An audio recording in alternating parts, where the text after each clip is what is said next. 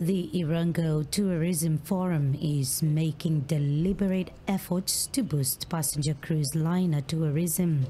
In the past, Namport targeted 25 passenger cruise liners to dock at the harbour annually. This number has, however, increased since the devastating impact of COVID-19 on the industry. Thus far, 25 vessels, including Queen Mary II and Viking Neptune, have already docked at the port, and 45 others are still to come.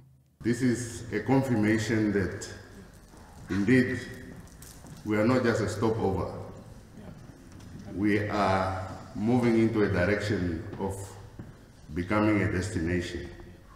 We have been engaging directly with the vessel owners.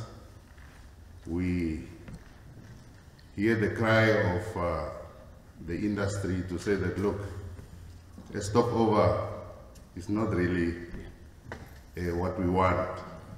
We want the cruise vessels to overnight, to spend more time, not just in the Irongo region, but beyond the Irongo region.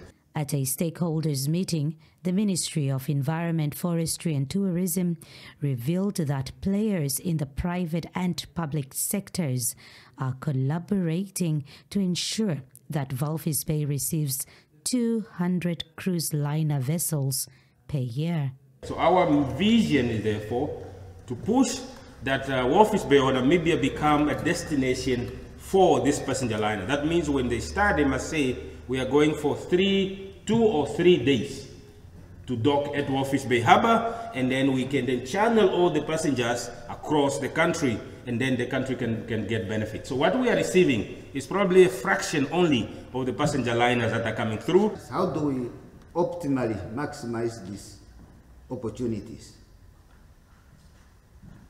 How do we make these ships stay longer?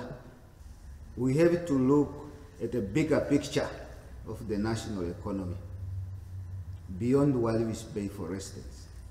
If they are here for 3 days, they will be able to book with you, to go to Etosha, to go to Susflay, and back. Namport representatives say they have been engaging owners of passenger liner vessels to enhance the hospitality provided to the tourists as they arrive at the harbour. Renate Rinkura, NBC News, Walvis Bay.